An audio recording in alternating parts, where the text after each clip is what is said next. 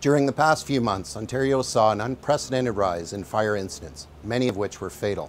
We have witnessed a loss of precious lives, family, children, pets, and severe fire damage to homes and property. This is a very sad reality.